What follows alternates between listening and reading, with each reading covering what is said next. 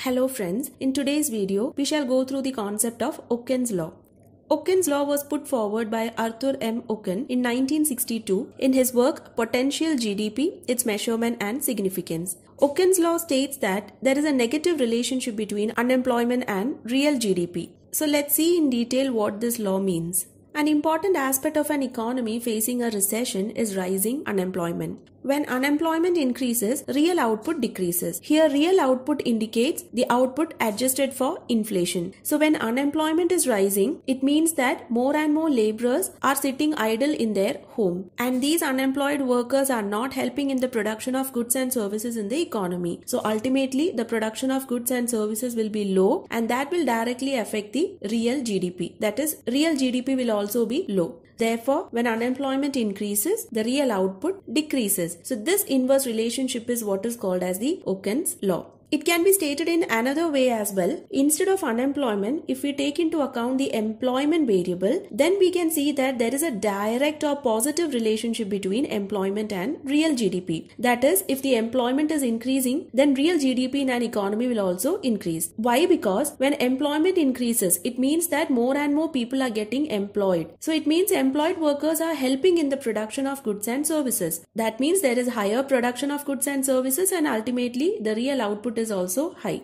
Okun's coefficient can be calculated using the formula y minus y star divided by y star is equal to negative beta multiplied by u minus u star. Here, y is the actual GDP, y star represents the potential GDP, negative beta represents the Okun's coefficient, u is the unemployment rate in the current year, and u star is the unemployment rate in the previous year. And y minus y star represents the output gap. It is nothing but the actual GDP minus the potential GDP. The negative sign in front of the beta represents the inverse relationship between unemployment and real GDP. Okun's law shows a statistical relation between unemployment and GDP, and the law states that when unemployment rises by 1%, the real GDP is estimated to fall by 2%. Or it can be stated in the other way round, that is, when unemployment falls by 1%, the real GDP is estimated to rise by 2%.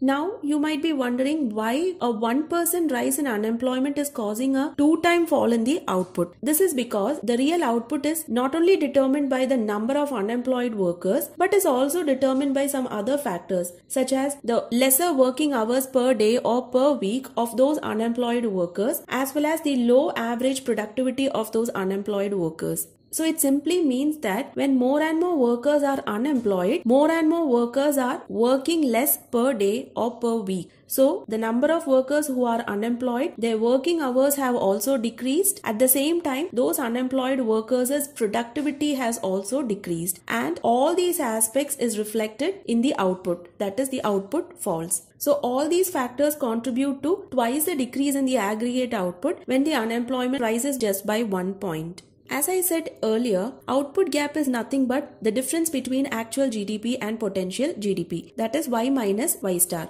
Now when output gap is negative, that is, if actual GDP is less than the potential GDP, then it can be understood that there is underutilization of resources in the economy, especially labor. Since labor is underutilized, it means that more laborers are unemployed. So it means high unemployment is prevalent in the economy, and high unemployment leads to lesser production of output. On the other hand, if output gap is positive, that is, if actual GDP is greater than the potential GDP, then it shows that the resources in the economy, especially the labor, is utilized excessively, because of which there is low unemployment, or in other words, we can say there is high employment rate. That is, more workers are employed, and when more workers are employed, they will contribute to high level of output. Hope you all have understood what Okun's law is. If you like the video, do subscribe and share to maximum. Thank you.